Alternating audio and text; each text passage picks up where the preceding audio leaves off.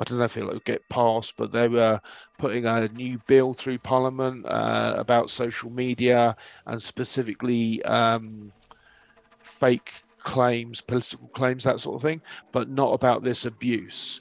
I'd done an review of a book called The Authority Gap, and there's a title, so 10 videos about this book, and there's a title of one of the chapters, and it's called, do you mind if I swear? Because that's what the words were in the book.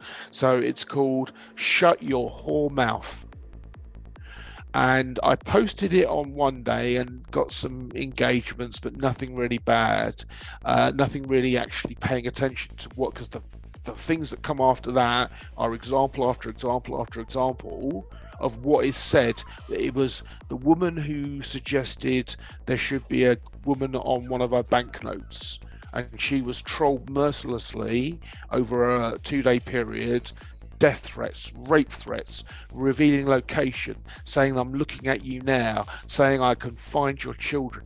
Terrible, awful stuff. So anyway, I tried to write Shut Your Whore Mouth. As I said, this chapter's called, so the first time I did it, it posted out, but it was a post saying episode 10 of this.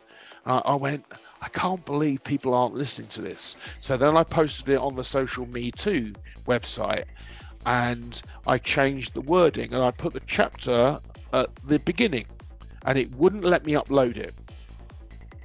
So LinkedIn can stop an upload if it contains bad language, but the experience of users is that when they complain, they get an algorithmic response which says it's not outside our terms and conditions. So what I know is that LinkedIn can stop it if they wanted to. They just don't want to. And therefore there's a singer called Lizzo, American singer, and I saw a news story about her, and people have made some negative comments. She complained to Instagram. The comments were removed within 24 hours. So we know that if you have a big enough voice, then you can change things. So I can see how you could change the experience of social media for those that want it not to be abused, and it's easily possible. So this is basically what I want to achieve. And a person who's abusing gets their thrills from seeing their abusive comments on that person's feed. However, if you look at a feed and I can look at a feed, we don't see the same thing.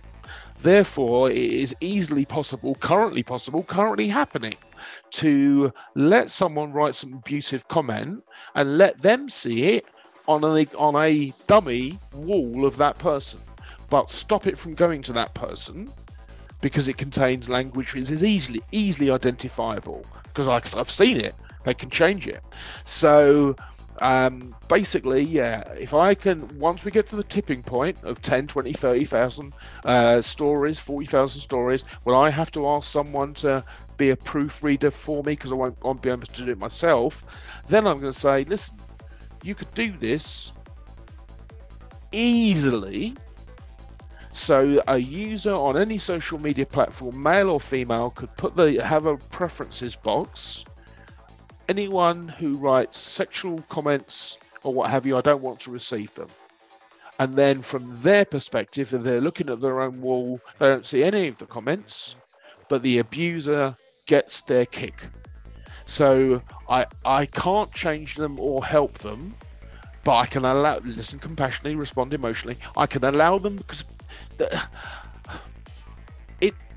to an extent, it's a reflex. People are just they're angry, they're afraid, they are in all sorts of mental stress and strife. So the exercise I did this morning, you exercise in the morning, I do it every day because it keeps my mind out of this sewer of abuse and political unrest, all the unrest I was saying before.